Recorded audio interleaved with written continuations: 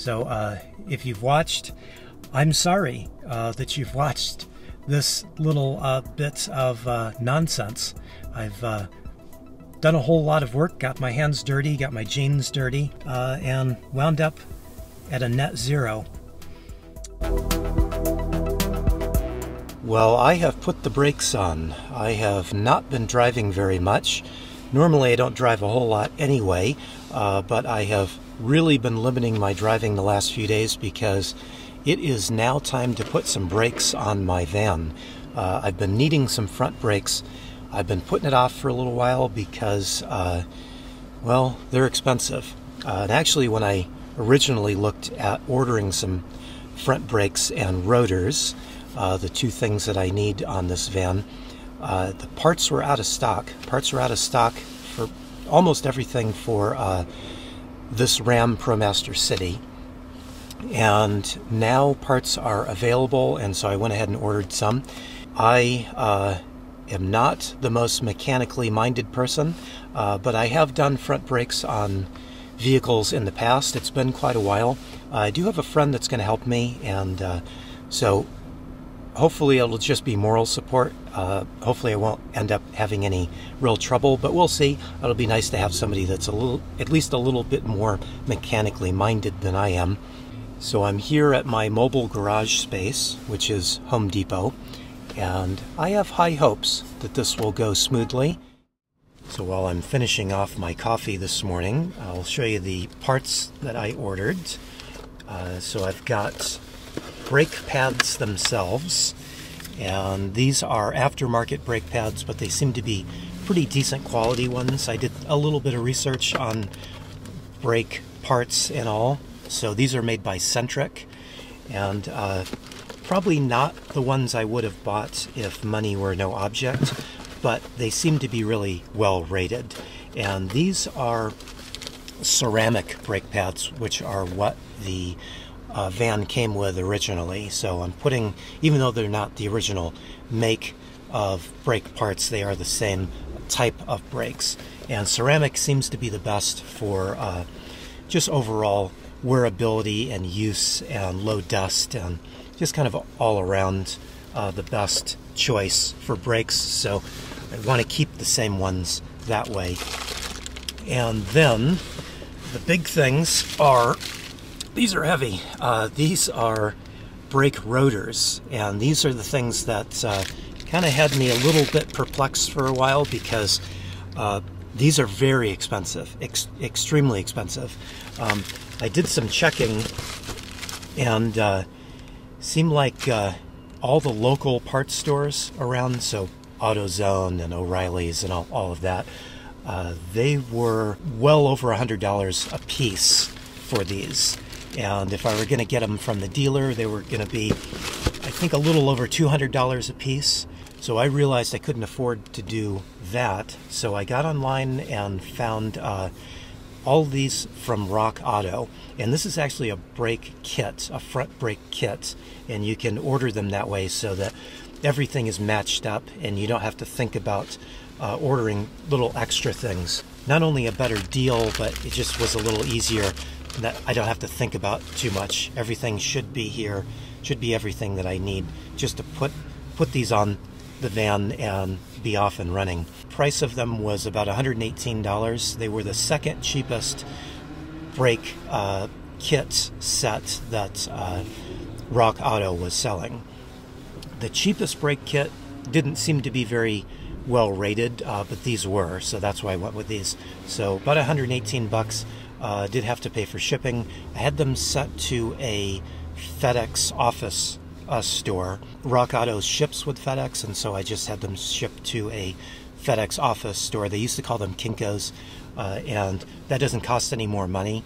So I just picked one in the place that I was going to be closest to, and that worked out really well. And so now I need to finish my coffee, and I need to do one other thing. I have this nice down jacket that I've been wearing lately from REI. I don't want to wear this when I'm doing my brake job, so I need to get down in my work clothes and get out my work jacket. And I also need to go into Home Depot and buy some brake parts cleaner. Well, right after I finish my coffee. Okay, I got my brake parts cleaner. This is important because the rotors here. Ooh, why do I keep picking these up? I should just move the camera down instead of keeping picking these up. Anyway, the rotors here are coated with some oil to keep them from getting rusty in transit and while they sit on the stockroom shelves.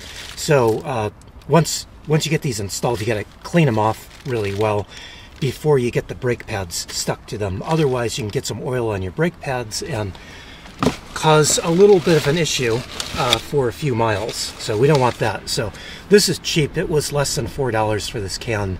And so it's kind of a nice thing to do. Although in the past I've used rubbing alcohol just because it was what I had on hand.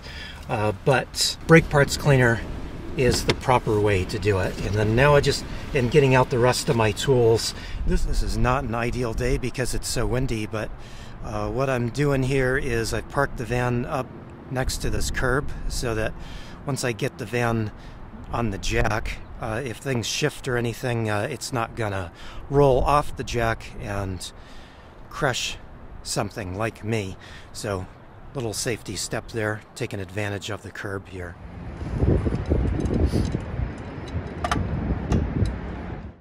Okay, I'm glad my buddy is here to help me because I've run into a little problem. I found that I need a special bit to get a bolt off, and my buddy took me down and I went and bought these thinking that this was the right size after doing a little research on YouTube and Google and all, and these don't appear to be the right size. So now I've got a little bit of an issue as to what I need to do at this point. And I'm not really sure what to do. These don't fit for the little bolt, so now I just need to decide, do I put it all back together again and try this another day or what? I'm not really sure. So since I don't have the right bit to get those two bolts off that I need, just taking that in mind, I'm just going to put this back together. And because these pads have a little bit of life left on them, I'm not too worried about that. I need to replace these at some point, so I'll just have to figure it out how I'm gonna take care of this. This is the first set of brakes that has had me stumped. Well, that's disappointing. I was hoping to be done with this and making some lunch and some coffee. I've only had one cup of coffee. No, I've had 2 cups of coffee today. I forgot. I made 2 cups this morning. So I'm on track for coffee, but not for brakes being done. So I'm a little disappointed. This is a bit of a dilemma for me, not because I don't think I'll figure out the socket that I need, but I was hoping to show that, hey, you can do your own work and it's really easy, look. But that hasn't been the case, has it? So I think I'm going to go over to the Chrysler dealer and talk to them, see if they'll give me some helpful suggestions. I'm sure they know what socket it is. Maybe it's a proprietary socket. It could be. So I'll do that, and then probably in the meantime, I'm sure people are going to give me lots and lots of suggestions on where I should look for advice on this. So I've watched a bunch of YouTube videos, and I've spent just Googling, trying to figure out the answer. It all leads me back to the socket that I just bought here at O'Reilly's. So that's why I'm a little confused. So you probably don't need to send me any information about, places to look on Google. I've probably already found all of the information that is on Google so far, and I just want to remind people that I don't allow links on my video here. So if you're going to send me a link to a video, that gets deleted before I even see it. So I won't even see those. So don't bother doing that either. If you are a mechanic and have a good idea, I would certainly like to hear from you. So yeah, hopefully I can find a Jeep or Ram mechanic and they'll give me an idea, and then I'll get this finished off. These are the funny little things that happen, and I've replaced lots of brakes in the past. This is the first that has given me any sort of trouble whatsoever. So anyway, we'll get it figured out, and a little bit of a bummer because I don't really want to use this footage, but I figure I might as well, just in case there is a Ram mechanic out there or Jeep mechanic that has an idea.